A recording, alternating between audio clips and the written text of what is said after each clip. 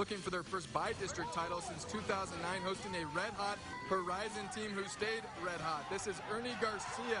Been saying his name just about every single week for the Scorpions. He gets in for the 49-yard touchdown, but then it's Irvin responding. John Knutson calling his own number. He gets into the end zone. A bright future for this Irvin Rockets team, but it was Horizon's night. Garcia again taking the carry, stepping over tacklers, breaking more tackles, finds the corner, and he's gonna go. Touchdown Scorpions. And the win goes to Horizon 42-26 after the game. Caught up with head coach Paulo Melendez. We talked about the adversity and their responsiveness to the situation for the type of season that we had.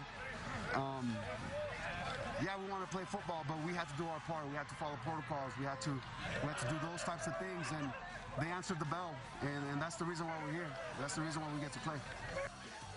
How about this win for Horizon? They will play the winner of Lubbock Cooper and Fort Worth Poly. All those matchups ahead in the show. That includes the Kinneteo